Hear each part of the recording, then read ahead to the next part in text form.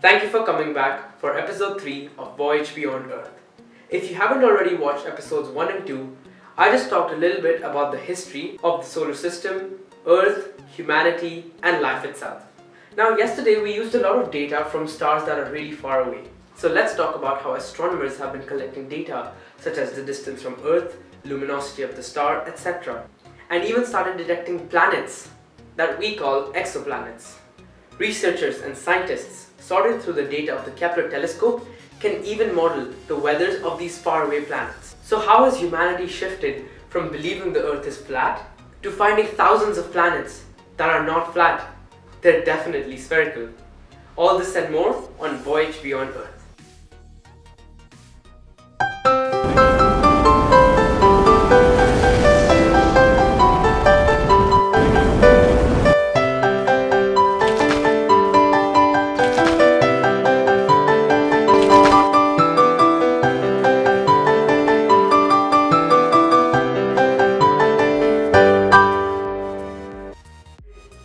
A lot of our space discoveries are credited to early individual astronomers.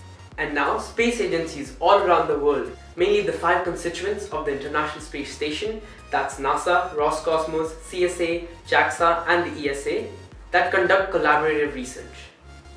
The International Space Station, ISS, is the largest artificial structure in lower Earth orbit that can even be seen from Earth as it passes overhead. The ISS was a joint effort, so different parts had to connect in space, and it took 137 space flights to complete its construction. It also has a diameter of a football field and has been housing astronauts, cosmonauts permanently since the 2000s. There are a lot of satellites launched individually by these space agencies, and several other countries like India and China and private companies also have satellites in space, including Google and Facebook. We've been launching artificial satellites since the 1957 launch of Sputnik 1, and we have around 1,000 working artificial satellites. But the moon is the only natural one we have. We can't just make more of it. I'll be mainly focusing on the United States, as most successful programs and satellite launches have been conducted by the United States. In the news you must have seen all this talk about going to Mars. But our track record to Mars is not that great, and only the United States has been able to land 4 landers on its surface. The ESA tried its hand on landing a lander on October 19, 2016, but there was a problem in the systems and poor Schiaparelli crashed. So let's just focus on NASA for now. NASA uses several telescopes, but I just want to focus on 4.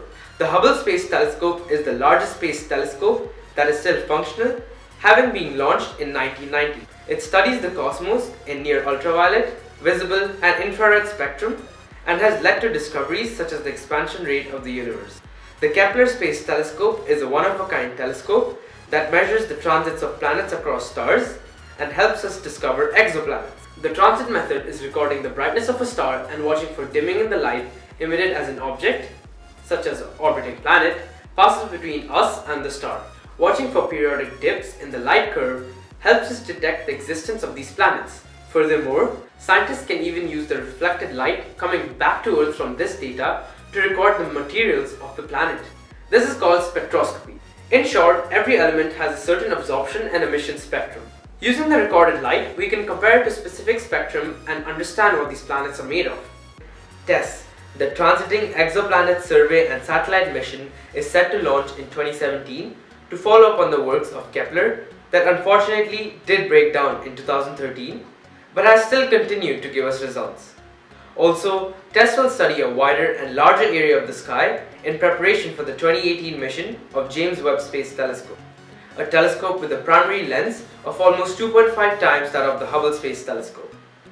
The JWST will observe objects so far away that we might be able to see the formation of the first galaxies and stars, and will of course closely monitor the exoplanets selected by TESS. While TESS will give us the planet's size, orbit and distance from Earth, JWST will look into specific planets and provide us with high-resolution pictures. At least high-resolution pictures for objects that are millions of kilometers away, and even possibly show signs of extraterrestrial life. We've talked about the transiting method, but there are several other ways that we can find planets. Let me give you some shocking information before we continue. We do not orbit the Sun. Known as the barycenter, there's a point between the Earth and the Sun, which is the center of mass for the entire solar system. So every object in the solar system, yes, even the sun, revolves around this point. This barycenter phenomena is exploited by the radial velocity method. This method looks for periodic movements in the star to detect shifts in light emitted from it, called a Doppler shift. The transit method has already been explained, and direct imaging is just taking images by zooming in far enough into a star to monitor periodic appearances of small dots on a big screen.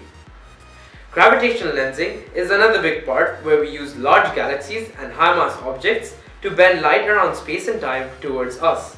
Lastly, astrometry is the way we observe the changes in other stars due to a wobble in a star with an exoplanet. How exactly do we calculate distances though? Well, this is an easy topic that's taught in high school mathematics, trigonometry. And you asked when math would be used in real life. By recording the position of the star in January and recording the position again 6 months later in June, a simple triangle can be drawn and the distance can be calculated. There are several mathematical formulas that have been developed that help us look at stars and measure even the planet's radius, just by looking at the dimming in the light. In my opinion, sometimes there might be planets that our present-day equipment and technology just can't detect. Maybe in a system far away, two planets with similar orbits and similar masses could have a star in the center, and this would mean that the star does not move as the masses cancel out. Maybe some planets have really high albedo, which means they're really reflective. This means that some of our methods would not work on such a planet. We've talked a lot about exoplanets and space agencies, but being a proud resident in Dubai, I cannot end this video without talking a little bit about the Mohammed bin Rashid Space Center in Dubai. By 2021, UAE aims to be the first Arab nation to send a mission to Mars. Thank you for watching today's episode.